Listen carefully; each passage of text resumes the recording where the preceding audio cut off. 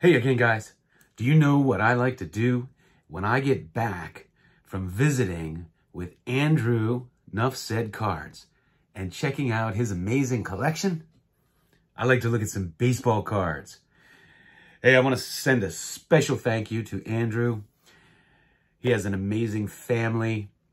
He welcomed me into his home. He showed me, his fantastic collection.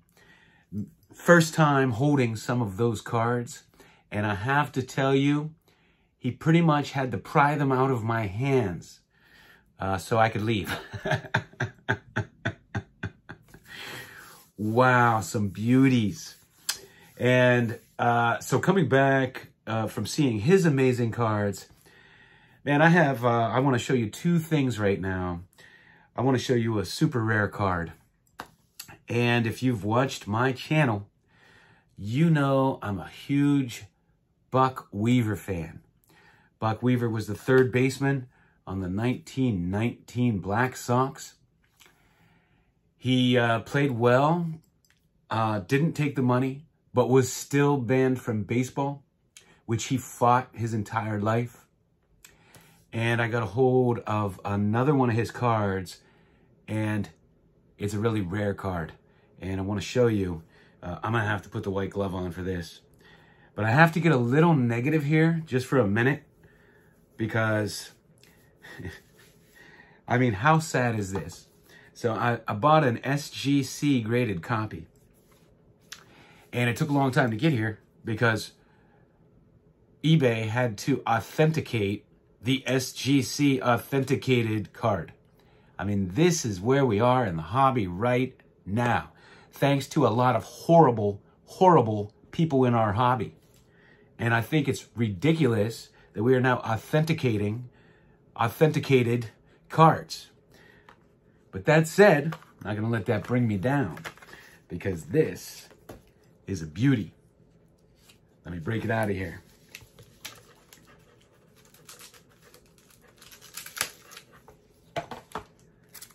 So they put this little authentication on the back, and if you take it out of this sleeve, then eBay no longer will guarantee it. But ridiculous. So let's look at this beautiful Buck Weaver.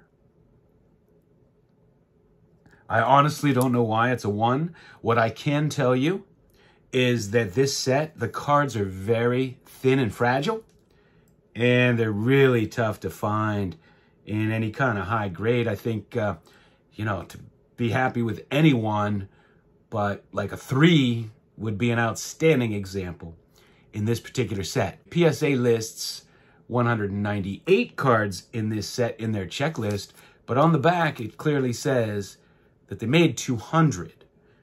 So 200 different players, so I'm not sure. What I find interesting about the back is it says Baseball Hall of Fame. Now, it's interesting they use that term because the Baseball Hall of Fame didn't exist yet. But this is a 1917 Collins McCarthy, the same company that made Z-Nut. 1917, 2 years before the Black Sox scandal. Now, I don't know how many SGC has graded, but PSA has only graded 3. 3 of these. They graded 1 blank back. And I'm not sure how they would possibly know a blank back was in this set because this set was made, they used these photos for many other sets. Boston Store's one of them, I know.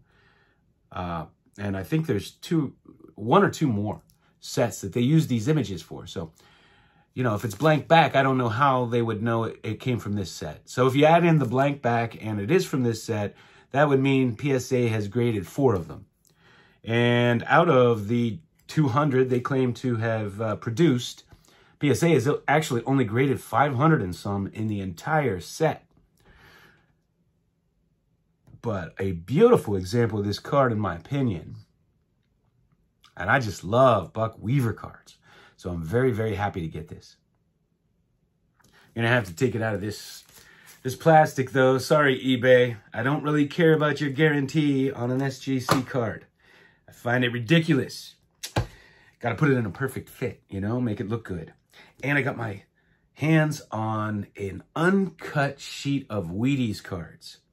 And man, it has some great players: Stan Musial, Ben Hogan, Bob Feller, Otto Graham, Ralph Kiner.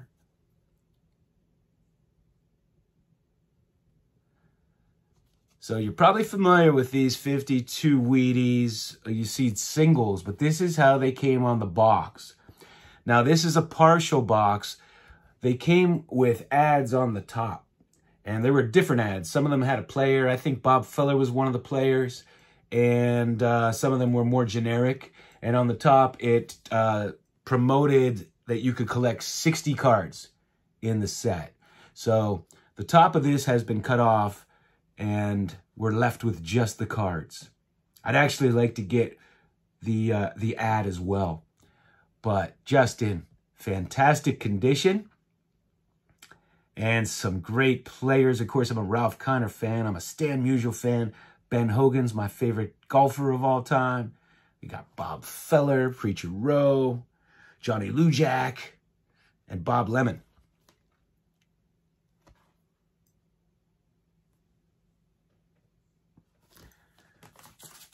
So that's what I have for you right now. So I took a selfie with with Andrew Nuff Said Cards. I'm going to show you now, because, you know, all you ever see is the Piedmont sign at his hands. So here's a selfie I took. Andrew, thank you again. You have a wonderful family, wonderful home. Thank you for welcoming me in, especially at the last minute. I had a blast, and you were very gracious. So I want to thank you. And thank you for watching.